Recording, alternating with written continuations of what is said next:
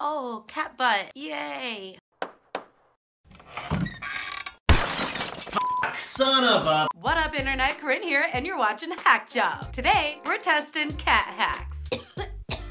Hairball. If you're a cat lover like me, your cat pretty much runs your life. Who run the world? Cats. Yeah, I figured what better place to test cat hacks than in my creepy cat lady room. My cat freaking loves it in here. I am constantly cleaning cat hair off my fancy velvet couch. But I just learned that you do not need a vacuum cleaner or a lint roller to complete this task. All you need is a rubber glove, apparently. Just supposed to dampen it a little bit, and it should be good to go. It actually gets the hair off pretty good. But then you have to rinse the hair off the glove and make sure the hair doesn't go down the drain, because then your drain's gonna get clogged. Plus, I couldn't get all the hair on the first pass, so I had to go back again and do the whole process a second time. Works pretty good though. I'm gonna give the thumbs up to this one. I also saw this hack that says to put double-sided tape on surfaces you don't want your cat getting on, but this just looks terrible. And it no longer functions as somewhere people can actually sit. What the f is this sticky shit? Yeah, I'm gonna go ahead and say this one is stupid.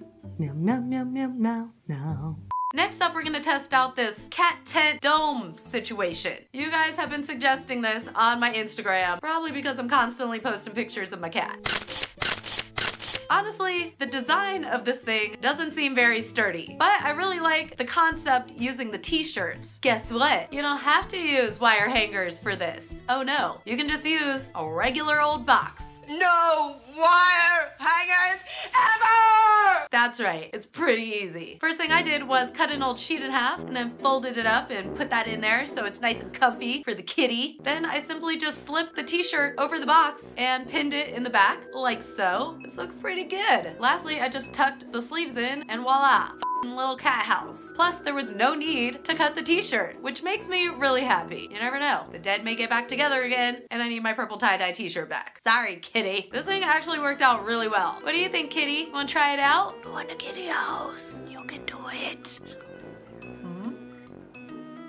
That was a close one. Gotta give her some space. Can't let her know that I want her to do it. Gotta be her idea. Cats, am I right? Right, kitty? Kitty, pss, pss, kitty, meow. Kitty, kitty, kitty, kitty, kitty, kitty, kitty.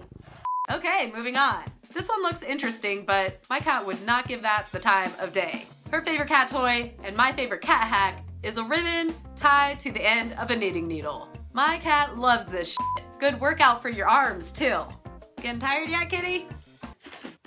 Cat hair everywhere. Springtime has sprung, which means your cat is probably shedding a lot.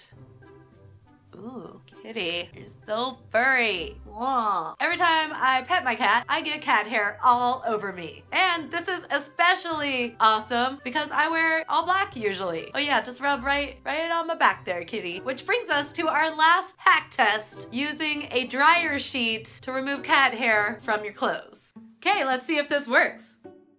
No, not even a little.